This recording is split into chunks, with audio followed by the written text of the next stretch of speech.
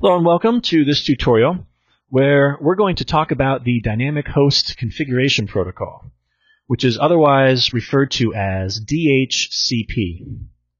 So we'll start by looking at the purpose of this protocol, what does it do, and why do we need it. And then after that, we're going to take a look at the functionality of DHCP. Specifically, we'll look at some of the messaging involved and figure out exactly how it accomplishes what it's supposed to do. Okay, so a good place to start is by realizing that all devices need an IP address in order to communicate with each other. And so as a network administrator, you have two choices to administer IPs. The first one is the manual approach, and that's where you log in and you assign the IP information to the device, and that's it. So you are actually doing the work. And an example of that is perhaps on your PC. You can configure PCs for IP addresses. You can configure the routers and switches as well. Web servers, pretty much anything can be configured manually. Well, that works okay, but what if your network's really big? And what if you have a lot of users coming and going all day long? The manual approach just wouldn't work. It's not an efficient use of your time, and it probably just doesn't scale very well. So that leads us to the second approach. And the second approach is an automatic approach. What if we had a way to automatically do this for us? So a new user comes online, and that user gets an IP address automatically. Well, that's where DHCP comes in. And the name itself, it's dynamic, and it's all about host configuration. So Dynamic Host Configuration Protocol comes into play here. And so DHCP allows us to assign IP address information to a device automatically when it comes on the network. A good example to look at is a PC.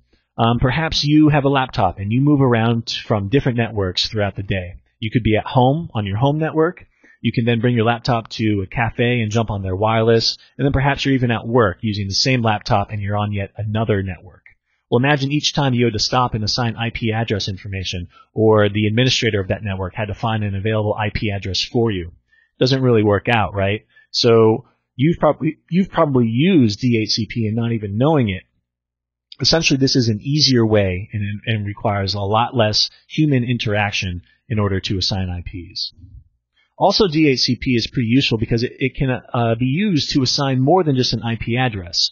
It assigns the subnet mask that goes along with the IP address. It can also be used to assign a default gateway for a host. It can also tell it which DNS servers to use. There are quite a bit of other fields that can be sent to a client when they're using DHCP. Okay, so that's the purpose, is dynamic host configuration. You're actually dynamically sending configuration information to a host. So now let's go ahead and actually take a look at the functionality and see how DHCP actually works. Okay, so this is our lab setup, and we have a router and a switch, and off of the switch hangs a PC and a DHCP server. And so let's start with the DHCP server. A DHCP server can be a dedicated piece of hardware with a DHCP server running on it. So the server is actually a program, okay? And it can run on a PC, it can run on an actual server, it can actually run on a router or a layer 3 switch as well.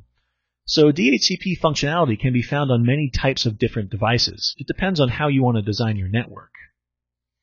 And the DHCP server itself is responsible for allocating IP address information to devices that need it.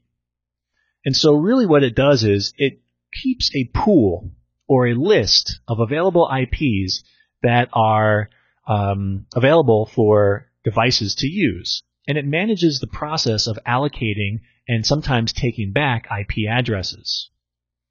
The client, on the other hand, is PC1. And so this is a client-server relationship.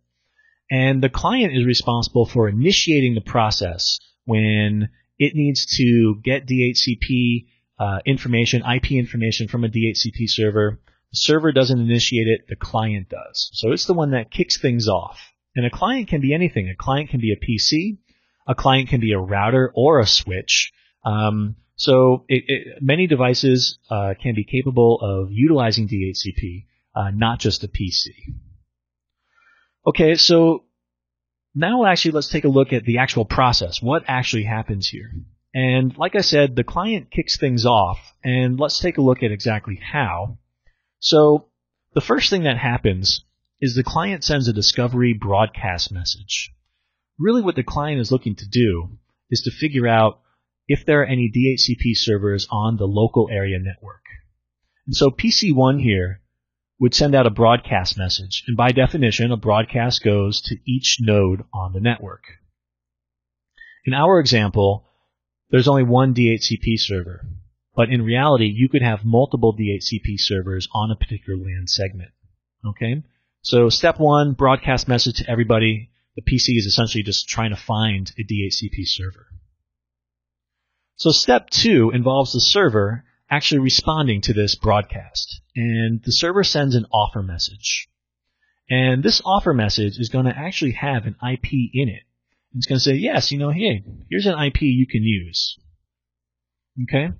Again, if there were multiple DHCP servers, that PC would get multiple offer messages in response.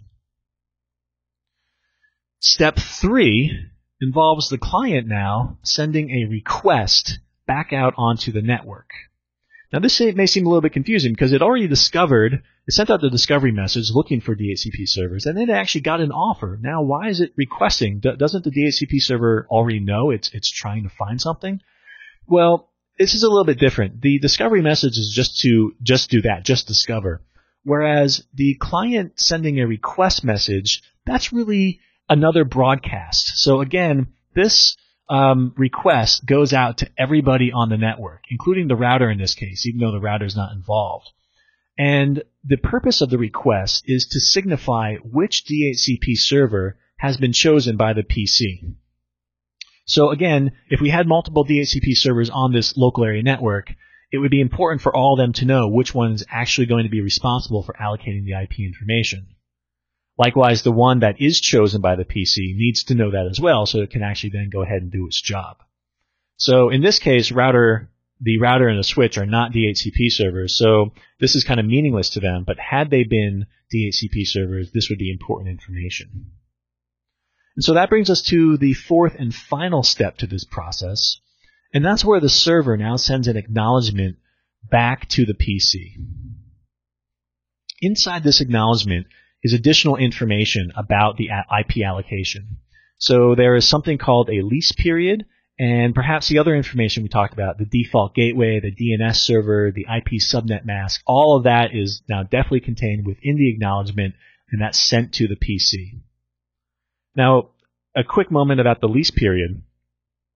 When you are allocated an IP, it's not forever, although it can be. Lease periods can be adjusted. They can be configured to however long you want. Usually by default on Cisco devices, they're for 1 day, for 24 hours.